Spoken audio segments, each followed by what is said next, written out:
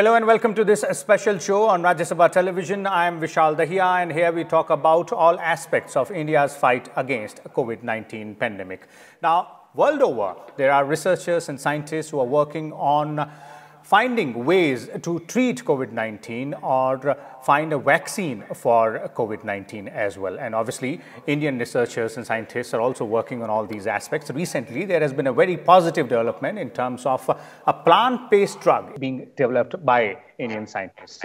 And clinical trials for this particular drug has also begun. Today in our show, we will talk about this particular drug and also how does it work, as well as how plant-based drugs can be used not only in COVID pandemic, but also against other diseases as well. And for this, we have a distinguished panel of guests. Let me first introduce them to you, beginning with Dr. Vishwakarma, the director of CSIR-Indian Institute of Integrative Medicine, IIIM, Jammu. We also have with us Mr. Dinakar Salunke, the director of ICGEB, and Dr. Mohd Aslam, the advisor in the Department of Biotechnology, Govt of India. Welcome, all of you gentlemen, to Rajya Sabha Television. Let me begin with you, Dr. Vishwakarma, since your team has worked on this particular drug. If you could brief our viewers, what is a plant-based drug? Yeah, so this is a phytopharmaceutical drug as far as regulatory definition goes. As you know, there are two kinds of drugs that we are very familiar. The small molecule, what we call NCE drugs, which we use routinely by oral route mostly. And then there are biologicals, monoclonal antibodies, enzymes, proteins. And this is the paradigm almost for last 70 years globally. And 2005, US FDA created a new category of drug, the third category, which is they named botanical drug. After 10 years, Indian law was changed, and the third category was also created in India, which is called phytopharmaceutical drug. So AQCH is the first drug under the new regulatory system getting into clinical trial. So that's a historical moment. And the genesis of the drug starts actually from Department of Biotechnology. Department of Biotechnology almost 12, 13 years ago funded a joint project between International Center of Genetic Engineering and Biotechnology, whose director, Dr. Salunke, is here, and a company at that time. And this discovery was made by Dr. Naveen Khanna's group, where they discovered that this is potently active against certain viruses. And since then, this work went on. And 5 or 6 years ago, we joined in the picture. And then we provided preclinical development support to this initiative of Department of Biotechnology, ICGEB, and the Sun Pharmaceutical Company, which is getting into clinical trials. So I think this is, to me, is a very unique relationship, any unique partnership where frontline public institutions, government-funded institution, and largest pharmaceutical company coming together and opening this new window of therapeutics in India. Let me bring in Dr. Dinakar Salunke as well. Dr. Salunke, what are your views on AQCH and what exactly is AQCH, the plant-based drug? I think that was pointed out very well by Dr. Vishwakarma. It is a phytopharmaceutical drug and derived from a plant called Cocculus hirsutus. AQCH is an abbreviation associated with that. And historically, as Dr. Vishwakarma pointed out very clearly, it was a project funded, and the initial funding was started with very Dr. Aslam, who is here with us today, and with the earlier incarnation of Sun Pharma, the Ranbaxy, which was actually subsequently merged with Sun Pharma, and ICGEB were funded to do this work, and my colleague Naveen Khanna actually worked on it, and it was being directed towards a solution for dengue virus, and that has actually proved to be very useful. And Naveen Khanna did extensive work to show that it effectively works on dengue virus, and that study leading to understand the mechanism of action of this form of the phytopharmaceutical actually indicated that it is possible for this drug also to be effective against COVID-19, and that is how actually idea came in terms of trying it out against COVID-19. Okay. Uh, Dr. Aslam, since you were also involved, let's hear from you the genesis of this particular plant-based drug. So thank you, Mr. Dahiya. It is really a proud moment for me personally as far as my department. In fact, I remember the day when we went to Ranbaxy Research Lab in Gurgaon to have a discussion with the research team to develop some joint project with ICGEB on developing some antiviral agents in 2007. And a lot of exercise we did at that time for developing a tripartite agreement also, because at that time government was not having that kind of facilitation process or SOPs for working with industries. So I remember those days working with the Ministry of Law in drafting those agreements, and then the project was sanctioned, as Dr. Vishwakarma and Dr. Salunke has already mentioned. And the screening of some more than 30 plants used in Ayurveda was carried out to find out some antiviral agents. The focus was at that time to find agents against dengue virus, all the 4 strains of dengue virus at that time. And a lot of ups and downs we faced. Then research, Ranbaxy Research Laboratory was taken over by Daiichi Sankyo of Japan, and then were again taken by Sun Pharma. But DBT, my department, was continuously associated with this program. And all the hurdles and all the stumbling blocks, you can say, we try to remove during this long journey. That's why it is now a very, as I said, a proud moment for me to be associated with this initiative. And it is a historic moment, as Dr. Vishwakarma has said. Even we have helped the company and ICGEB to get the approval of National Biodiversity Authority also, the clearance of National Biodiversity Authority also, and getting the permission to file a patent for Cocculus hirsutus. Because the Sun Pharma company and ICGEB both are considered technically as international entities. So there were some difficulties at that time, and our secretary, Dr. Renu Sarup, personally went to the Secretary Environment, Forest and Climate Change to have discussion on that issues, and we removed all those hurdles finally. Okay. Let me bring in Dr. Vishwakarma here. So, Dr. Vishwakarma, since this is now an established fact that this is, of course, a very historical moment as far as the plant-based drugs are concerned. How will this aid, or rather, put more weight in our fight against COVID-19? And where are we in terms of assessing the benefits of this particular drug, in terms of trials, clinical trials? Yeah, so I think the work that was done on dengue virus, as you know, dengue virus is also positive RNA virus, and there are a set of positive RNA viruses. Although all those viruses enter the cell through different receptors, but after they enter the cell and they go the process what we call endocytosis, endosome-lysosome fusion, going to ribosome, this journey of the virus is more or less common for these 4 or 5 types of virus. So that is how this hypothesis was built very quickly, that can be repositioned. And fortunately for us, that we had already completed phase 1 safety trial on human, which if that data was not available today, we could have not been allowed to go to phase 2. So human safety phase 1 data was available to us.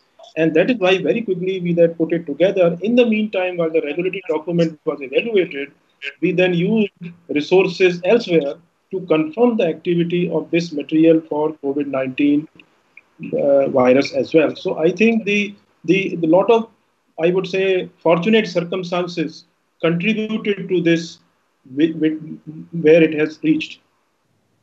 And it is an important contribution, I would say, for the virus, because most of the antiviral drugs that we have, there are limitations in terms of some activity against mild, moderate, and I will see this will complement those drugs. I'm not saying that this would be a kind of that it will deal with mild, moderate, severe, but I'm sure it is going to complement the existing therapeutic regime because the situation about vaccine is very uncertain. Although 120 vaccines are tried globally, but I'm not too sure about vaccine coming out because I gave you example last time that 40 years has passed since we have any sign of vaccine against HIV or other viruses. So developing vaccine against virus is not so easy, but I'm very confident that the few therapeutics which are coming in the market, and if this material shows clinical endpoints, I think this will complement those therapies, small molecule therapies like remdesivir and favipiravir and other which are in the pipeline. Okay, so this will complement the clinical therapies against COVID-19. Dr. Salunke, your views on how this AQCH would work or is expected to work in against COVID-19? I think I will just complement the information that is provided by Dr. Vishwakarma, and one most important piece of information that actually came after the drug controller of India gave approval for phase 2 clinical trials was in our sister laboratory in Trieste, Italy. Antiviral assay, in vitro antiviral assays were carried out, and it shows clearly the drug actually works. So while all these months we were going by comparison with its effectiveness and mechanism of action, where actually it works at early stage of replication, and it clearly reduces the levels of pro-inflammatory cytokines. That was the basis why we thought if it works for dengue virus, it should also work for COVID-19. But to our pleasant surprise, we also got data to show that it actually works in vitro against the virus. So that became a very, very positive omen for actually going ahead with the clinical trials. And we should compliment Sun Pharmaceuticals team for actually getting all of us together, not only many institutions in India, but also getting on board a team at ICGEB in Trieste in Italy as well. So mechanism most likely is early replication stage. The pathways, as Dr. Vishwakarma very nicely explained, the receptors for each one of them may be different, but subsequent processes are very similar, and that replication stage, all of them seems to be common, and that's where the drug must be working, and it probably has possibilities of working against many other similar viruses. Okay. Okay, wonderful. Dr. Aslam, in terms of timelines for this particular drug, AQCH, the clinical trials are on from 5th of June onwards.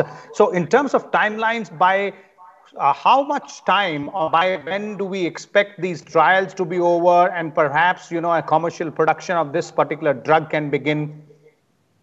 Actually, the clinical trials have been conducted across 12 centers in India in 210 patients is the target. And we are expecting the results to be available by October 2020. By that time, we will able to get some results and analysis, how it works and what are the efficacy in patients of COVID-19. And then only the commercial production of this particular drug is likely to begin there. Dr. Vishwakarma, one important aspect here is the plant-based drugs itself. AQCH, of course, is really important in this present scenario. But having come across or worked upon plant-based drugs, how would you look at this particular set of medicines, in terms of fighting various diseases or combating other ailments as well? Because our fight against diseases is not limited to COVID-19. All of us know that. Yeah, so it's a very interesting perspective. We are coming full circle historically. I'll just give you a little bit of philosophical background. For the last 5,000 years, human beings have been using plant-based drugs in one form or other. And we can see they're still surviving in the form of various traditional system of medicine.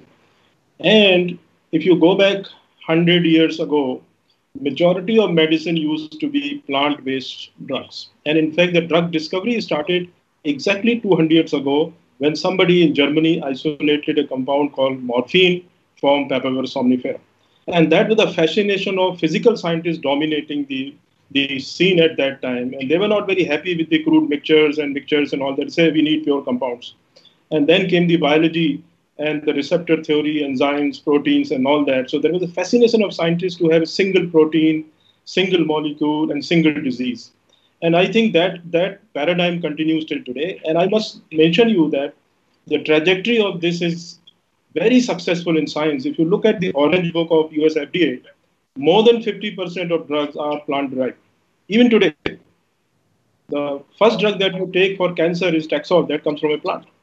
Almost all antibiotics that you use, they come from microbial sources. So nature has been abundant source of drugs. The paradigm was to purify them and develop them in drug.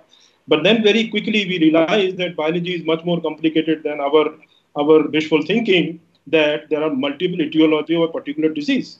So that means you have to engage several points of the pathway through several molecules. And I think we are coming full circle of our ancient wisdom and then the problem of dealing with resistance and all that. So it's actually, we are going back to our own roots and coming back again with a new tool to address the same issues again. So I think it's not new, but regulatory point of view, it's certainly new and started with FDA in US and our Indian regulator in 2015. So I think this will be a very important, I must mention here, the drugs which will approved by this route will be able to be prescribed by modern doctors.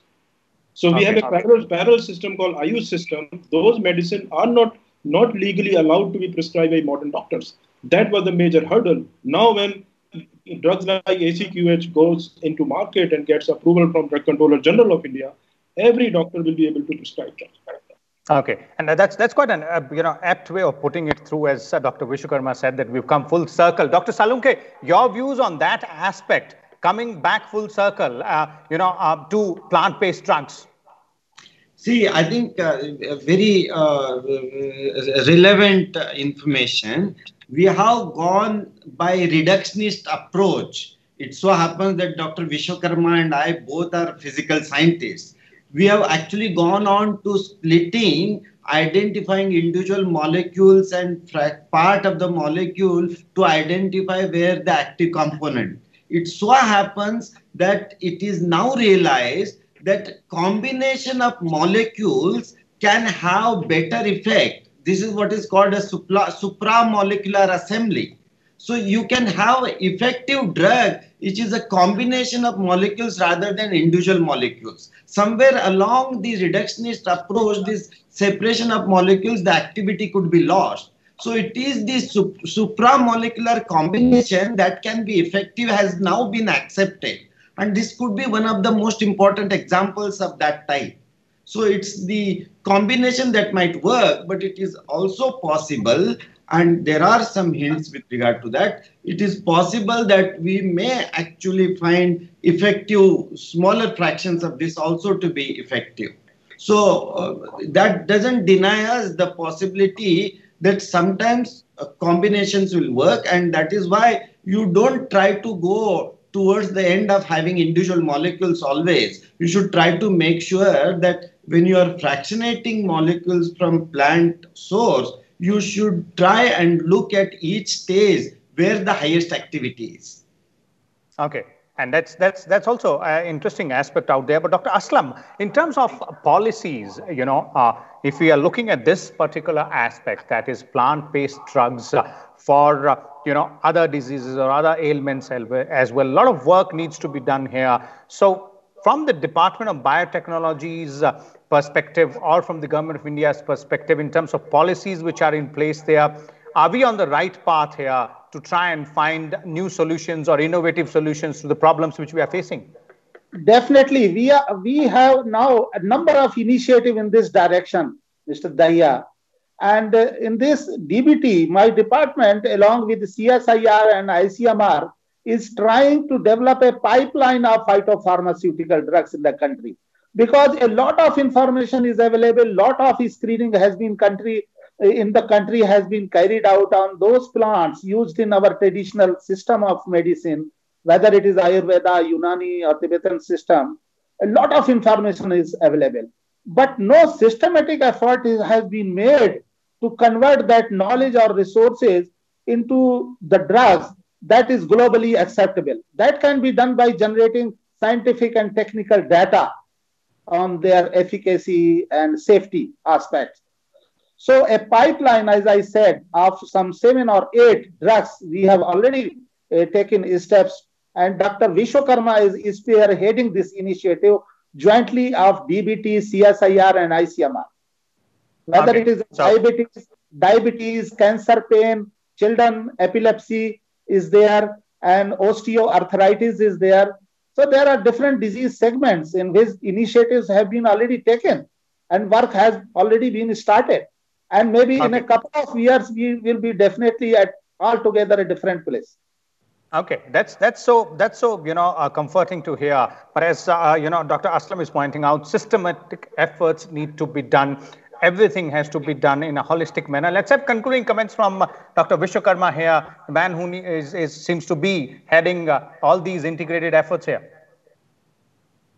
Yeah, so I think this is a historic moment for regulatory system in India. I'll go back, the Drugs and Cosmetic Act was written by a very famous name, Sir Ramnath Chopra in 1942. And at that time, when he wrote this act under the British India, he had envisaged this at that time. He was a modern doctor of pharmacology, but his heart was in traditional system of medicine. And he had envisaged in that document that time will come when the modern tools of physics and medicine and surgery will use the concept of traditional system of medicine and then rationalize the thought process of the people for thousands of years using natural resources for survival on this earth, where all the viruses, all the bacteria, all the diseases have been existing. Nothing is new. All these coronaviruses must have been existing for thousands of years, and all these parasitic infections, and people still survive using these resources. And I think this is a very phenomenal evolutionary example where the plant life is offering these ligands of the protein which are in animal biology. I think this is a new paradigm in biology altogether, where the ligands are in the one compartment of the living system, receptors are in another compartment system. This is a very fascinating story actually that is evolving scientifically, which we call network pharmacology, where natural products from sources can be used to engage multiple targets of the human physiology. And because of the high content screening and those new advances in biology and structural biology particularly, now we can use computational tools, pharmacological tools to figure out what is actually happening in these kind of interactions. It's very, very interesting scientifically and regulatory point of view, both. Okay, that's quite interesting. Dr. Salunke, your concluding views on what needs to be done from here onwards to ensure the success of all these efforts which all you scientists are working on? Before I say what should be done, I would also want to emphasize that the initiation of the clinical trials of AQCH for COVID-19 is a beautiful example of government departments partnering with publicly funded institutions. It's a very good example of national laboratories and international institution collaboration, and further it is a fantastic combination of public-private partnership. So it's a combination and permutations of all possible collaborations. This example is a fantastic example, the solution. And if we actually go this way in future, and I think we have a able government and we have fantastic science departments, we will go a long way in not only solving the COVID-19 problem, but in solving many other health-related issues that our country faces. We have kept it aside at this point of time, but we have many more problems to be solved. Let us first solve the COVID-19 problem. Okay. Thank you so much, Dr. Salunke, Dr. Vishwakarma, and Dr. Aslam there for sharing your views with us on this particular important aspect. So as our panelists are pointing out, the entire journey of AQCH, the plant-based drug against COVID-19, is a wonderful example of how all the stakeholders, if working together, can find out innovative solutions to all the problems which we are facing. And plant-based drugs seemingly is the new frontier which needs to be worked over and won over as well. We'll come back again tomorrow with a different topic. Till then, keep watching Rajya Sabha television. Keep yourself safe. Follow all the guidelines specifically with respect to social distancing. And don't forget to wear a mask when you step out of your house. Thank you.